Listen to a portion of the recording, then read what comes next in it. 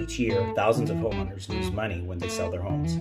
It's not because they were taken advantage of or that their home wasn't marketed well. If you desire to sell your home for top dollar and the shortest amount of time possible, you need to do two things.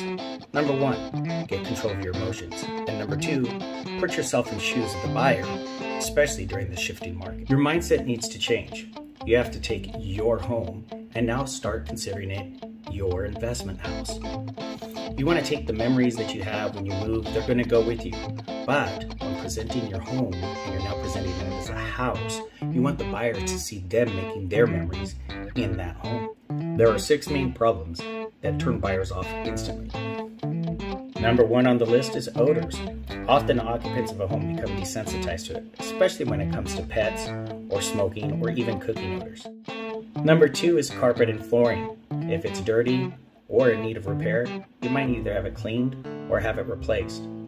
Consider small areas like the kitchen for updated flooring. It can bring in some premium pricing. Number three is paint.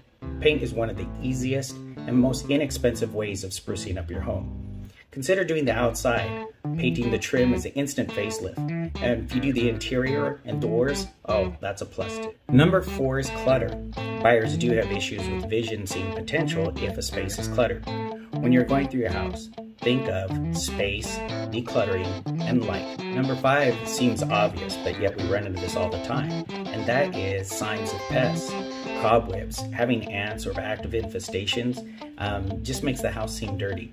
So taking down the cobwebs, cleaning the windows, getting rid of smudge marks and things like that. Also consider removing any litter boxes to the garage.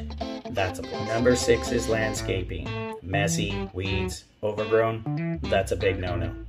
For a small fee, we can have that cleaned and taken care of, adding instant curb appeal and making people feel welcome as they walk into your home. There's no doubt about it, especially when it comes to buyers, first impressions do matter, and sometimes a first impression is all that you get.